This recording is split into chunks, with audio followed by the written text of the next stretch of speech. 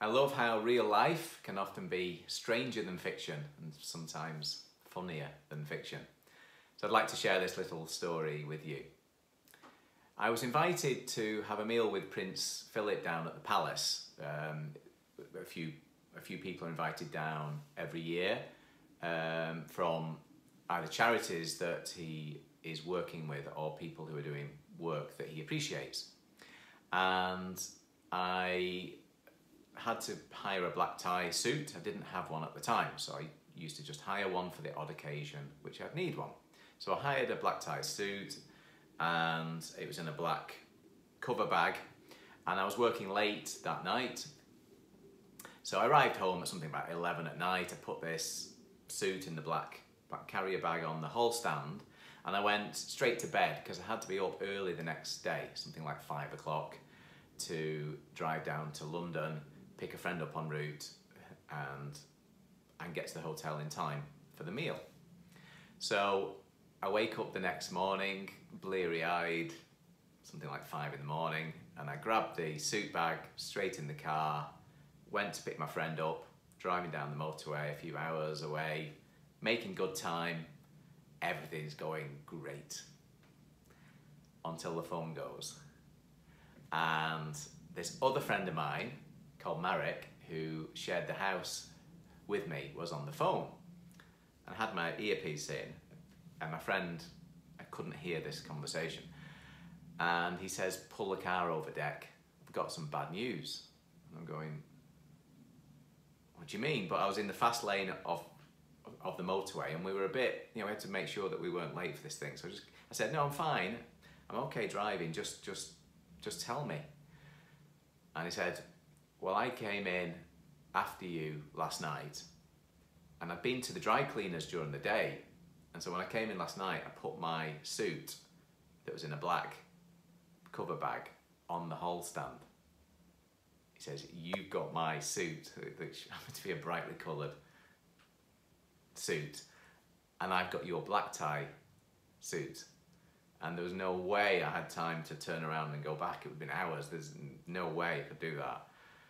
So the chances of that happening, the first time I'd ever put a black tie suit on that hall stand, and the chance of him coming in, and I wouldn't believe that. If I read that in a film script, I'd say, "Oh yeah, like that's gonna happen." Anyway, I thought, no problem, keep cool. I've got about an hour gap between getting to the hotel and the palace. So I thought, right, well, it's London. Hopefully there'll be a suit hire shop somewhere nearby. I'll just go out and hire one. It's really pushing it now, but I can't I can't let on there's a problem to my friend, because the stress, it would ruin their day, and the stress would be awful. So anyway, so we get down to London, and they go to the hotel room to change. I went to the concierge. I went, quick, you got to save me here now. I need to hire a black tie suit, but I need it within 15-20 minutes, because then I need to change and get to the palace in an hour's time. And he starts laughing.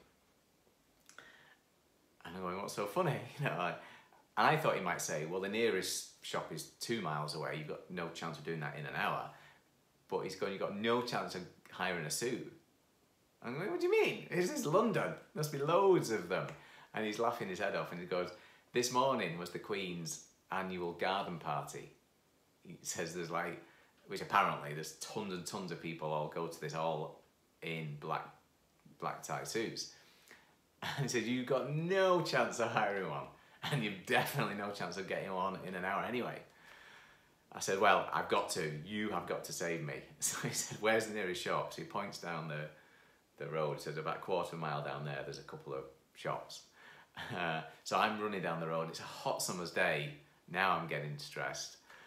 So anyway, so I run down here.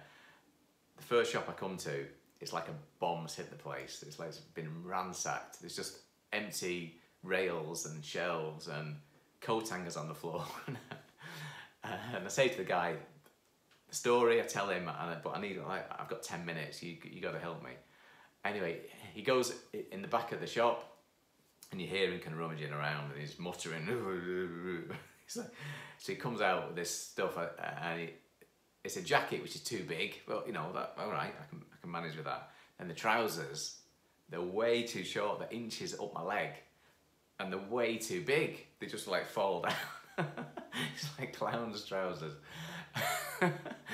And he says, that's it. That's all I've got. All the rest of the stuff is too small for you. You won't even get in it. So, all right, I just grab it. I'll make do. And of course, the trousers have no of the buckle things for a belt because they're a dress suit.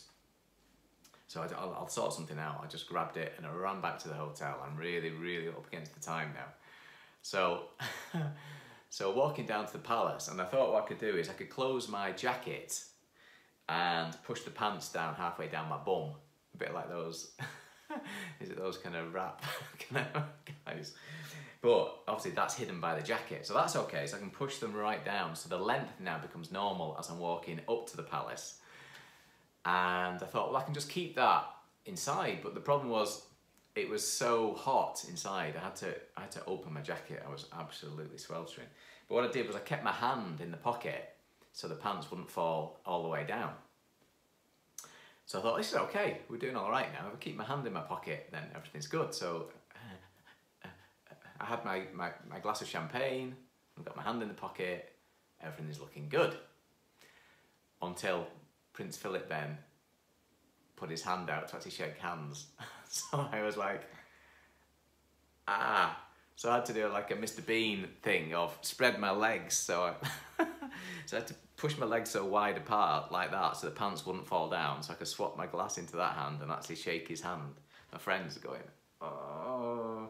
But I managed it, so I might have looked a bit odd, but I don't think he noticed the odd movements, and he didn't let on if he did. In fact, later, like he was doing silly movements later because he was jibing me about. I'd explained about the type of piano I do is not so much classical, it's more pop based. And then he came over later and he was saying, so is it that boom boom bang bang type of music, and he's doing his funny dance. So but at least I didn't get arrested for indecent exposure, so all is good.